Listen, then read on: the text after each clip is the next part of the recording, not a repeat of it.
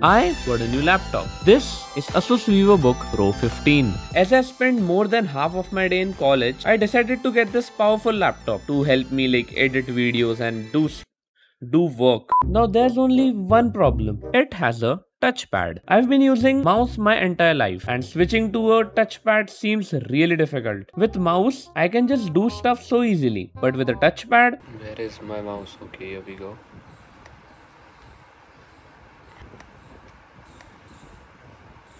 I can fix that by connecting my mouse to my laptop, but then where's the challenge? I want a challenge so I can make this video. So in this video, I'm gonna make a scratch shooter game on my laptop with the touchpad in just 10 minutes. The shooter game I'm gonna make in this video should have the player with 100 health, bullets, enemies, a score system, and a wave system like wave 1, wave 2, wave 3, and so on. All of these things were made in my 10-minute challenge video previously, which I did on my PC. I was successful in that. So let's see if I can do that on my laptop with the touchpad. Let's get started. 3, 2, 1, go. Circle, bro.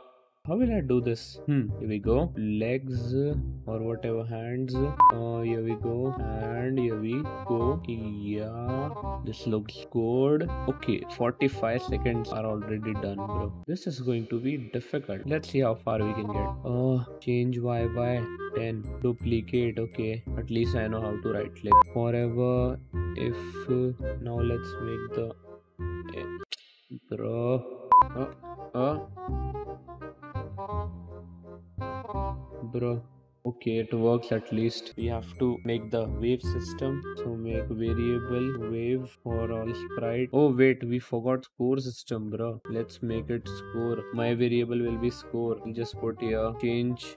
Where should we put? Bro, what am I doing? Go to enemy, then change my variable by 1. Let's name my variable core. Now wave system, so set wave to 1.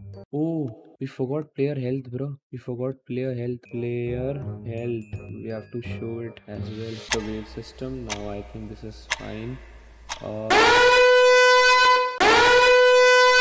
I think this is really good though.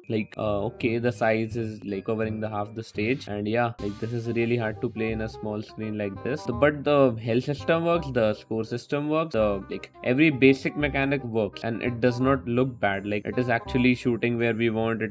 It's pointing perfectly. See, this is good, I think. And let's see if we lose. Yeah, here we go. Here we go. Here we go. Here we go. 4 enemies, and here we go. Basically, it works, I think. We made a game in 10 minutes. Here we go. So in the end, I don't think it is that hard to make. Did face a lot of problems, but barely any difference. This challenge wasn't that far behind compared to the PC challenge. So yeah, this ain't that hard, bro. If you are thinking why the video is not 10 minutes long because the challenge was 10 minutes long, that is because there is a method which is called editing, and I did that. So it just went from 10 minutes to 2 minutes. Comment down below if you have any suggestions about this type of videos, and I'll improve. Thank you for watching.